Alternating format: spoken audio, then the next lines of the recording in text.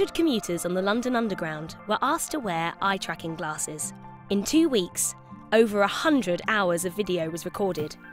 Every movement, eye gaze, and even their skin response was monitored. They weren't told why.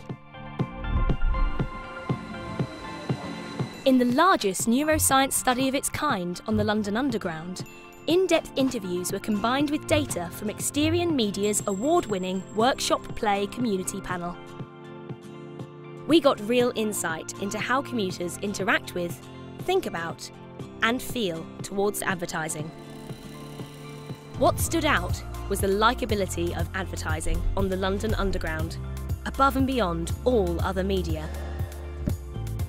The ads are actually a welcome distraction, and people have time to take in advertising messages. We also found out that what grabs their attention the most are ads with movement, humour, and those which are unexpected.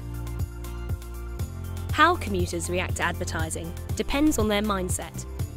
In the morning, minds wandered to the day ahead. In the evening, they're thinking about recipes, their household, and their social calendar.